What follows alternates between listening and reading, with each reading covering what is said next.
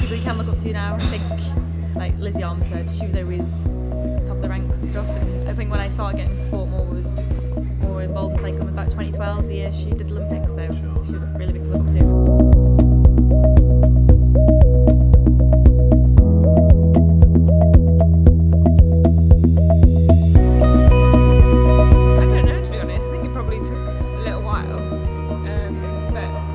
Start getting results and seeing progress, and you think, oh, maybe I can do this, and yeah, you just put your heart to it, and hopefully it'll come to something.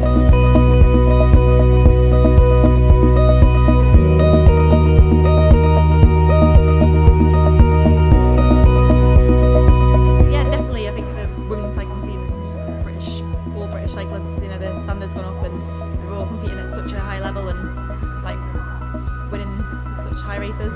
But no, I don't think it's under pressure that much. I think it just inspires you a lot more to want to do well yourself. I don't think really it does. Like, obviously when you go to races they look at the British athletes quite a lot, so I guess in a way there's a bit of pressure from that, but it just makes you want to follow in their footsteps and do what they're doing, and it just like spurs you on a bit, I guess.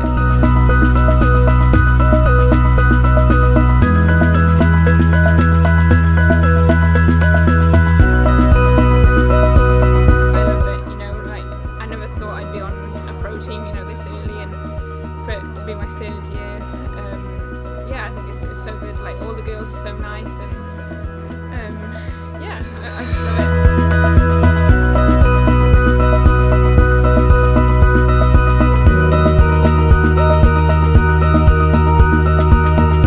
Yeah, that was huge for me. I never thought I'd go professional this year, and as Wiggles, it was a team everyone was a really good team and stuff, so I was really happy when they approached me.